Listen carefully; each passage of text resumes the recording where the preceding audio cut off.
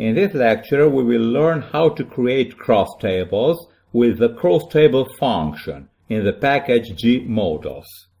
We are going to use the same data frame, demo, and we are going to create a cross-table with the variables gender and car category, economy, standard and luxury. Okay, first of all, we have to load the package gmodels. And now we use the function CrossTable here. In this function, we have to specify the two variables, gender and car category in our case.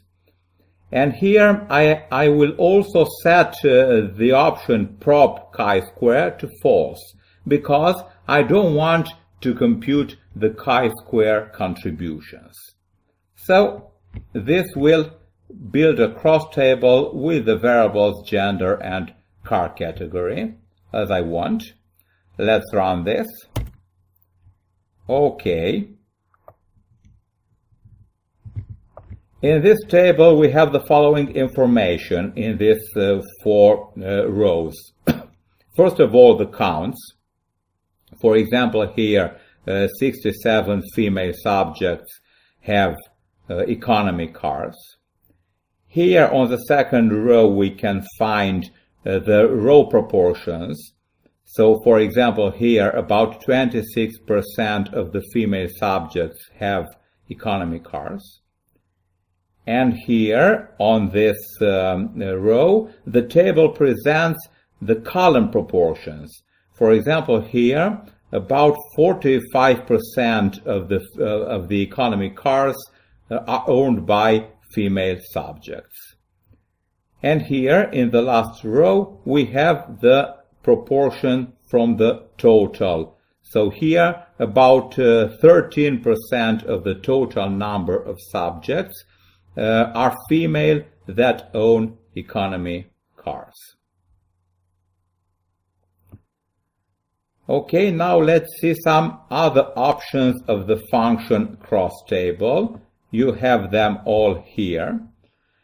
So the function digits sets the number of decimals for the numbers. The option expected, if it's true, it shows the expected frequencies. The functions prop R and prop C, if they are true, they show the row proportion and the column proportions respectively. The option prop chi-square shows the chi-square contributions, if it's true. The option chi-square compute the chi-square test for association. The option Fisher compute the Fisher exact test, if it's true. The option McNamara compute the McNamara test only for the 2x2 tables.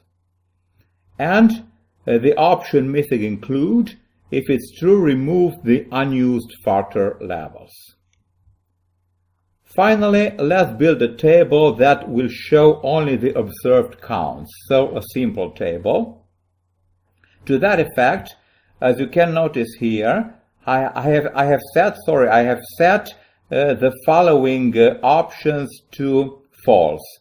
Prop R, the row proportions, prop C, the column proportions, and prop T, the proportion from the total.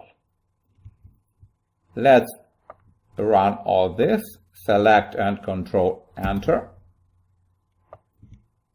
So here's the table. As you can see, here we have only the observed counts. That's all. Thank you.